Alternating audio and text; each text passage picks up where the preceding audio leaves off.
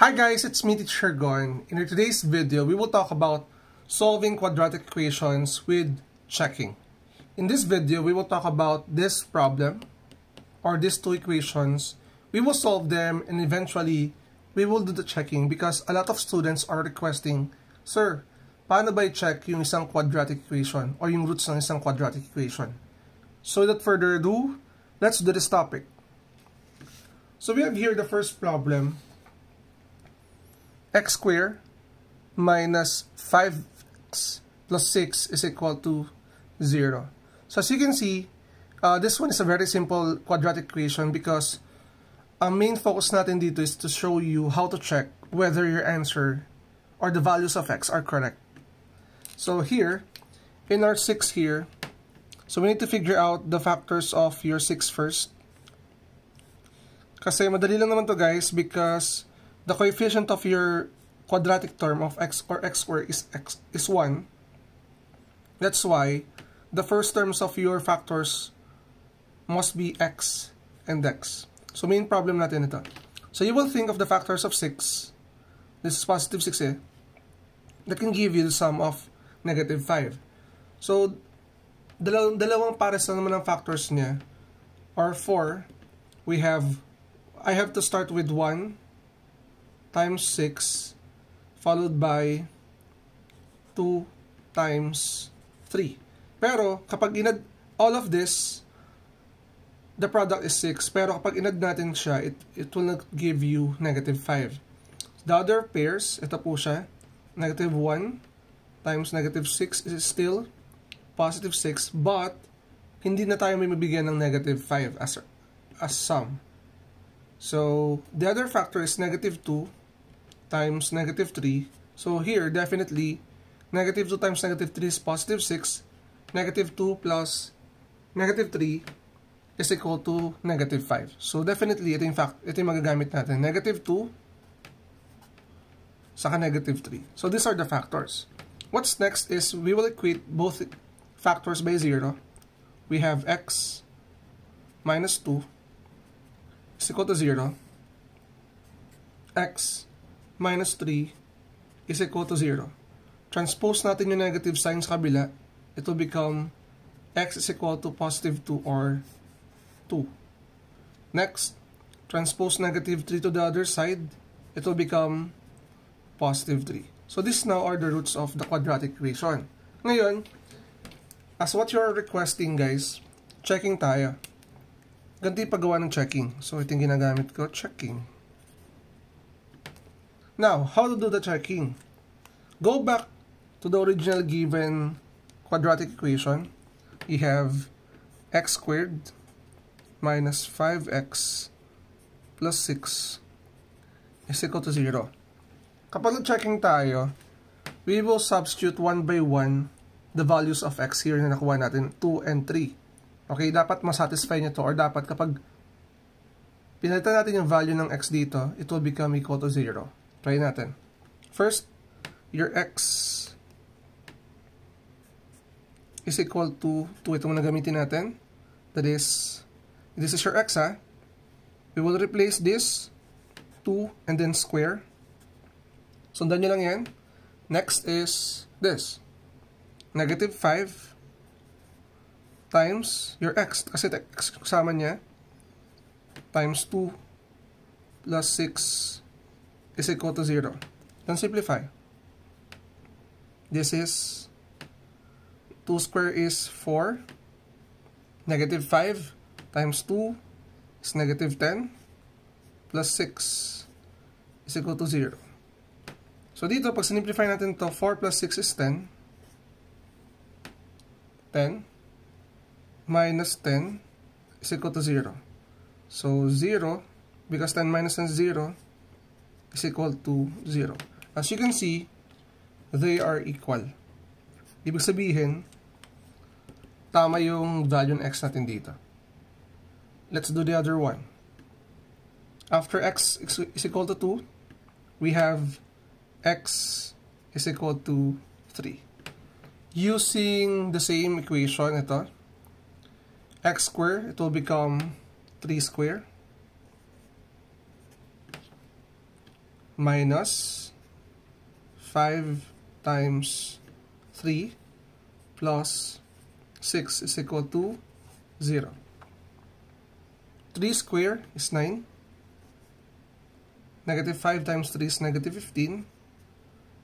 Plus 6 is equal to 0. As you can see, when you add 9 and 6, that is 15. So minus 15 is equal to 0. So simplifying this, it will become 0 is equal to 0. And this is now correct. Meaning, your x is equal to 3 is a root of this quadratic equation. So let's move on with the next example. In the next example, we will talk about this problem wherein this one is a rational equation that can be transformed into quadratic equation. So let me read the example. X over x plus 3 is equal to x to 8 over x plus 6. Actually guys, we can solve this using LCD, pero pwede rin tayo mag-cross multiply. Ito you can do cross multiplication kapag isang fraction lang tayo magkabilaan. Okay, I hope naging clear tayo dun. Sige, let's try cross multiplication. Ito unahin natin. Okay, we have x times ito x plus 6, okay, is equal to, huwag nyo na i-direct ang i-multiply. Then this one, or this two, we have 8 times x plus 3. So you can see, meron tayo itong parenthesis, meaning we will distribute this inside. X times x is x squared. X times 6 is plus 6x. Then equal to this 8 times x is 8x. 8 times positive 3, that is plus 24. So you would manipulate the equation. Ako, I will do the transposition method. This positive 8x, transpose natin. It will become x squared plus 6x. From positive, it will become negative 8x. This one will also be transposed here. Magiging minus 24 is equal to 0. Simplifying these terms, combine natin sila.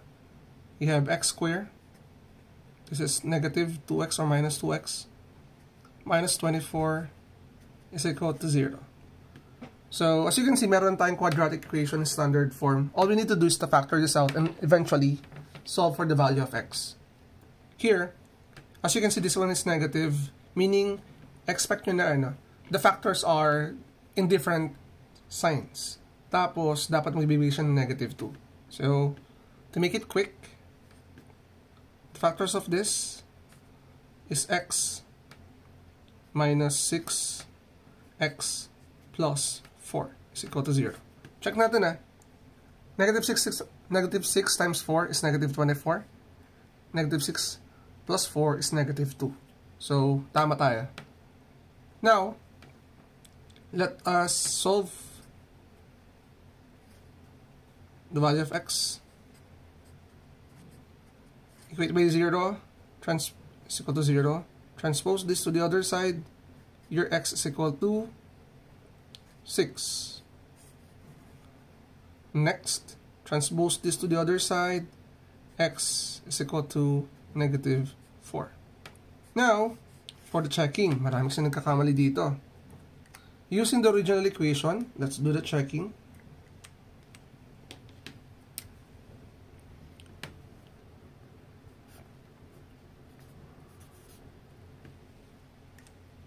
Original equation, x over x plus 3 is equal to 8 over x plus 6. First value, x is equal to 6. Ito muna tayo.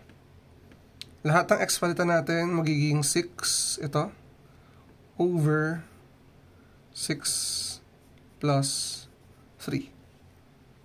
Now, kabila naman is equal to 8 over, this is 6, 6 plus 6.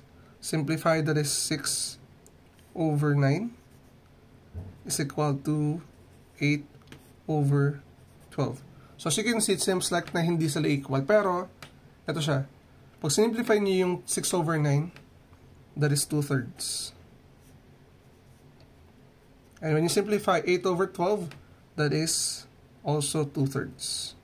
So as you can see, they are equal. Hindi kailangan maging 0. As long as maging equal yung both sides, okay na yun. Okay, let's move on to the next one. Lagyan ito ng separation. X is equal to -4. Your x must be -4 over -4 plus 3 is equal to 8 over -4 plus 6. Simplify your denominator first. -4 over -4 plus 3